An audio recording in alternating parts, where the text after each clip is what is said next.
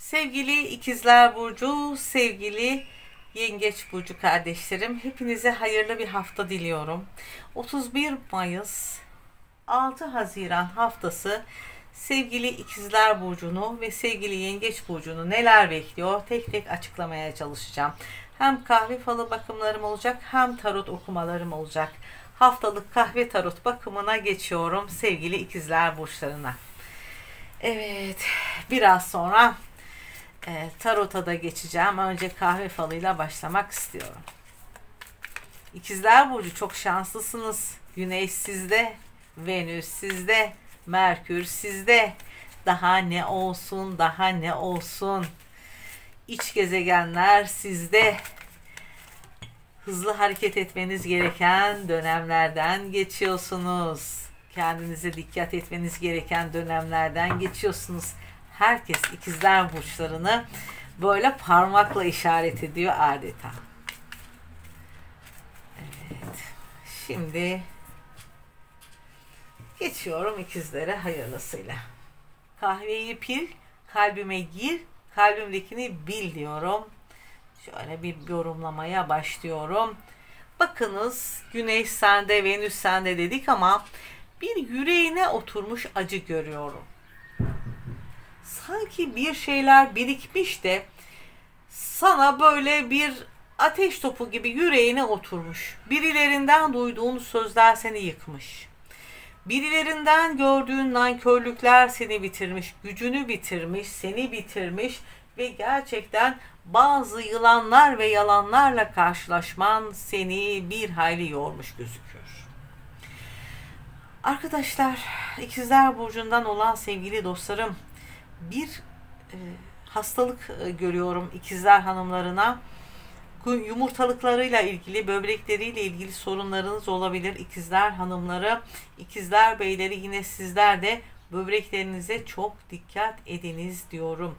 Kocaman bir gelmiş baykuş konmuş evin üzerine. Baykuş haberci bir kuştur. Kötü anlam taşımaz. Bilgiyi iletir. Bilgi ve beceri yönünden kuvvetleneceğiniz bir haftaya girmişsiniz ve salyangoz görüyorum, yer değiştirmeye işarettir. Yeni bir ev kurma, yeni bir haneye girme ve kendini yeniden oluşturmayı yaşayacaksın. Şurada bir bebek ve kundak görmekteyim. Yeni başlangıçlara işaret ediyor. Diğer bir anlamı ise belki İkizler Burcu anne olacak, baba olacak, evlat özlemlerini giderecek sevgili arkadaşlarım. Zıtlaştığın bir konuyla ilgili, zıtlaştığın bazı insanlarla bir araya gelebilirsin. Onlardan böyle yardım alabilirsin ya da artık düşmanın dahi dost olacak. Çünkü sen bu aralar mücadele etme değil, hayatla uyum içerisinde yaşamayı yeğliyorsun. Bunu da fazlasıyla başaracağını görüyorum. Zıtlıklardan sonra bir uyum, bir beraberlik, bir güzellik yaşanacak sevgili arkadaşım. Burada bir kadın görüyorum. Saçları uzun ve topuz yapmış gözüküyor. Başında bir toka var. Kadının üzerinde Mars'ın işareti var. Marsisyen bir kadın, kavgacı bir kadın. Bu sanki İkizler Burcu'na düşmanlık yapacakmış gibi. İkizler hanımları, bir rakibin var, dikkatli ol.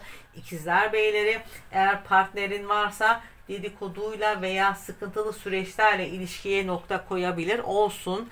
İlişkinin dengede olması önemli. Dengesiz bir kadınla yaşamaktansa sonlandırmak daha güzel diyorum. Burada yine aynı şekilde sevgili arkadaşlar, İkizler Burcu'ndan bir genç kız bir haber beklediğini görüyorum. Haber hayırlısıyla kapısında ve hanesinde gözüktü arkadaşlar. 6 rakamı çok belirgin.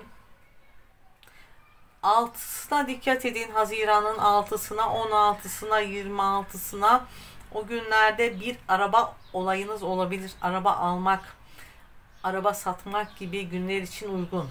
Ama belki şu da olabilir, bir arabayla yola çıkmanız ya da 6 aynı zamanda terazi burcunun sayısıdır. Terazilerle ilişki yaşıyorsan dikkat et. Dikkat et sevgili ikizler burcu. Terazilerle ilişki yaşıyorsan aniden ilişkinin düzeleceğini söyleyebilirim. Aniden evlilik kararı alabileceğini söyleyebilirim.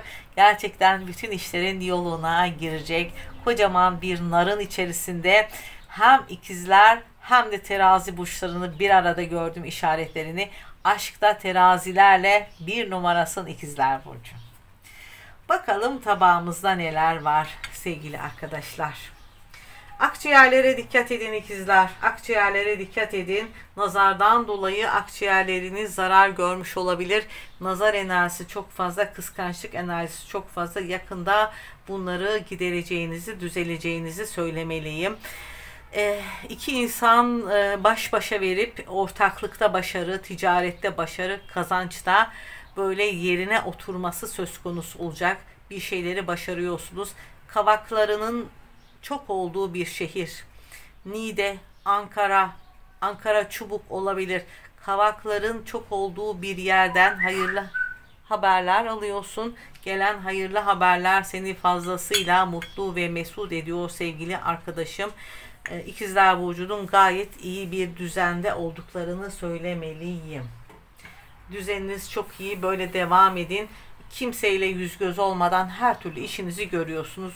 Tebrik ediyorum. Diplomatik çabalarınız sonuç veriyor.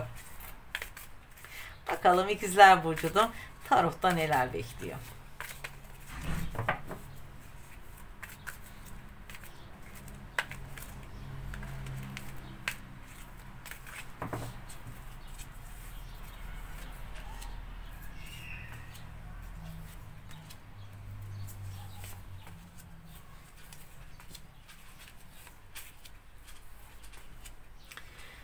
Şimdi bir kere müjdeyi veriyorum. Nereden bakarsanız bakın parayı tutuyorsunuz elinizde. Kimseye borç vermeyin, borç almayın.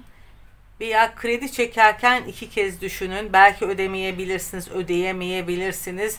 Ya da borç alıp verirken dikkatli olun diyorum. Parayı elinizde tutacaksınız. Parasal yönden çok hızlısınız.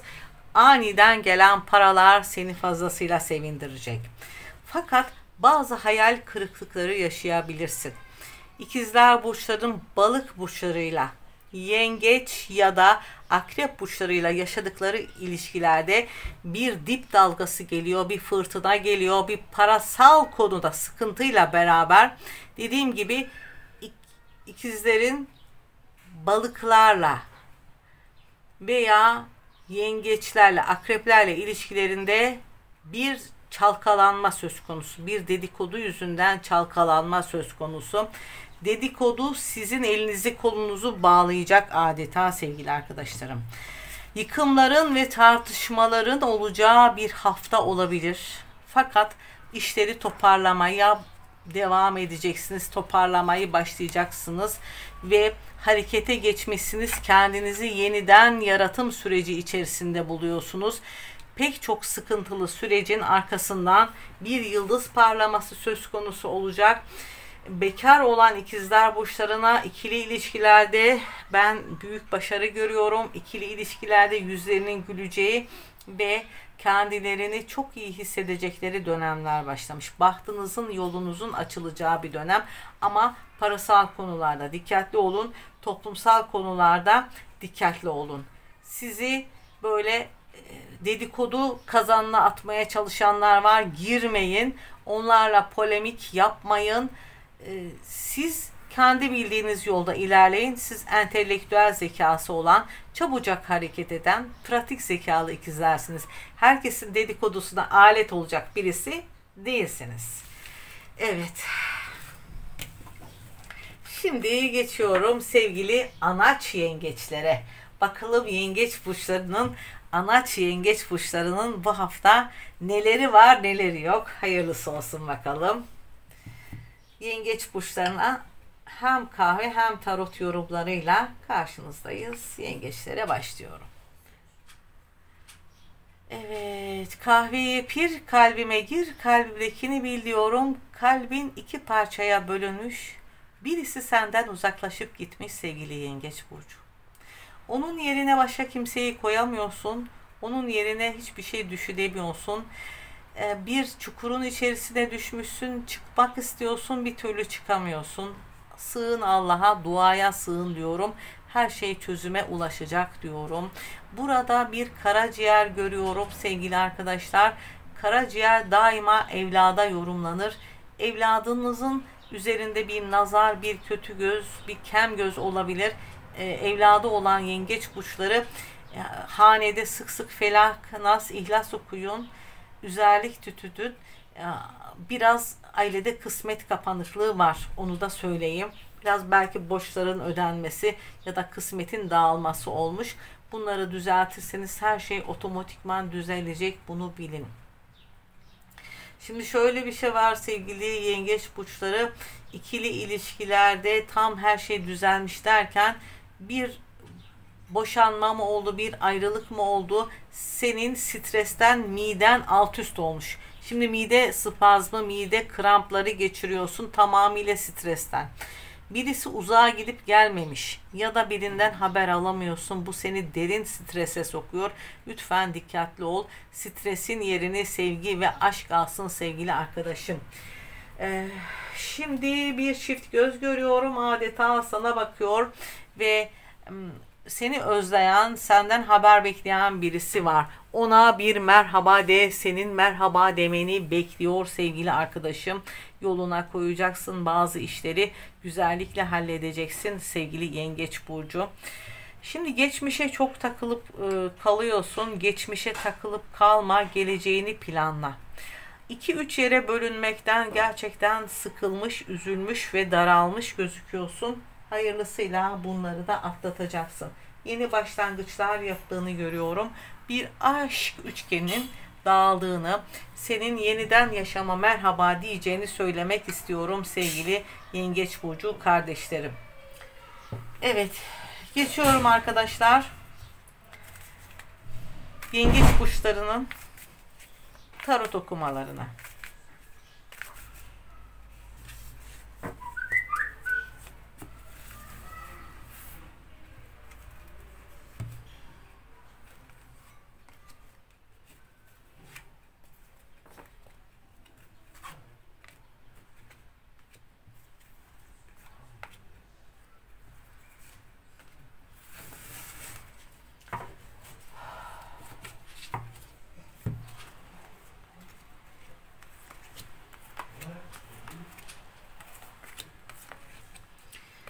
Şimdi sevgili yengeç burçları biraz uykusuzluk çektiğinizi, biraz huzursuz olduğunuzu ve kendinizi düzeltmeye çalıştığınızı görüyorum hayırlısıyla.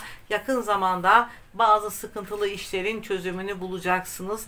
3 tane konu var aklınızı, fikrinizi kurcalayan. Hemen harekete geçersen ikisini çabucak çözeceksin hayırlısıyla. 2 konuyu çabucak çözeceğini görüyorum. Bir polis, bir asker ya da bir kanun adamı hakim olabilir. Onlarla ilgili ve kanunlarla ilgili bazı sıkıntılı süreçler başlamış. Bunları tamamıyla çözeceğini, sıkıntılardan, üzüntülerden kurtulacağını söylemeliyim sevgili arkadaşlarım. Üzüntüler, sıkıntılar bir yana gitmiş ve sen gerek geçmişini şifalandırarak, gerek bugünü dengeleyerek yaşama tutunacaksın sevgili arkadaşım. Bir aşk üçgeni seni çok yıpratmış. Bir aldatma, aldatılma enerjisi olmuş olabilir. Ya da sen 2 kişi arasında bocalıyor olabilirsin. Birisini otomatikman elemeni rica ediyorum. Çünkü ayak takımı ve aşağılık birisi. 2 kişi arasında bocalıyorsun. Diğeri ise gayet verimli ve uyumlu bir beraberlik kuracağın, yıldızının birlikte parlayacağı bir insan. Gerçekten yıldızının beraber parlayacağı bir insanla beraber ilişkini dengeye oturtmayı başaracaksın sevgili arkadaşım. Bir şeylerden gidip uzaklaşacaksın. Uzaklaşmak sana çok iyi gelecek. Her şeyi yoluna koyacaksın. Gerek önümüzdeki oluşacak olan yeni ay ve ay güneş tutulması, yeni ayda oluşacak güneş tutulması, gerekse önümüzdeki aylar sana yollar açacak. Gittiğin yollarda bereketi göreceksin, özgürlüğü göreceksin. Aynı zamanda içinin ferahlayacağı günlerden geçiyor olacaksın. Sevgili baş melek Mikail seni her konuda destekleyecek sevgili arkadaşım ve sıkıntılı, üzüntülü ve uykusuz geceler son bulacak. Renkli bir dünyaya doğru adım atacaksın hayırlısı ile sevgili arkadaşım. Evet, videomda sevgili İkizler ve sevgili Yengeç burçlarını yorumladım arkadaşlar. Daha sonraki videolarda görüşmek üzere diyorum sevgili İkizler ve Yengeç burçlarına. Eğer bana ulaşmak isterseniz WhatsApp hesap numaram 0546 481 3506'dır. Hepinizi seviyorum. Hoşça kalın, dostça kalın.